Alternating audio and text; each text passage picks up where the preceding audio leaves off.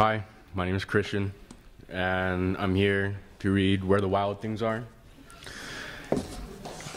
I believe, thank you.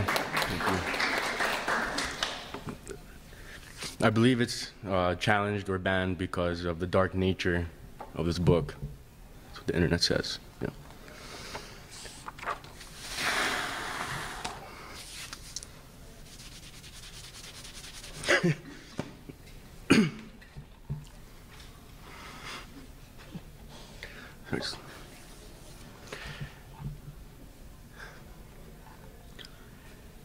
His mother called him, "Wild thing!"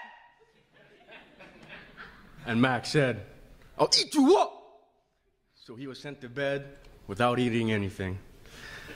That very night, in Max's room, a forest grew and grew and grew until his ceiling hung with vines and the walls became the world all around.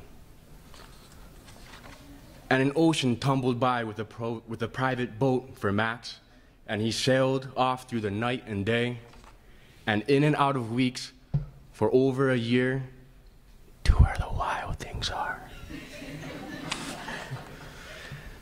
And when he came to the wild place, or when he came to the place where the wild things are, they roared their terrible roars and gnashed their terrible teeth, and rolled their terrible eyes, and showed their terrible claws.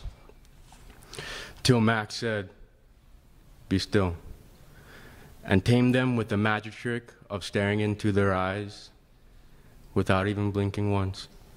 And they were frightened and called him the most wild thing of all, and made him the king of all the wild things.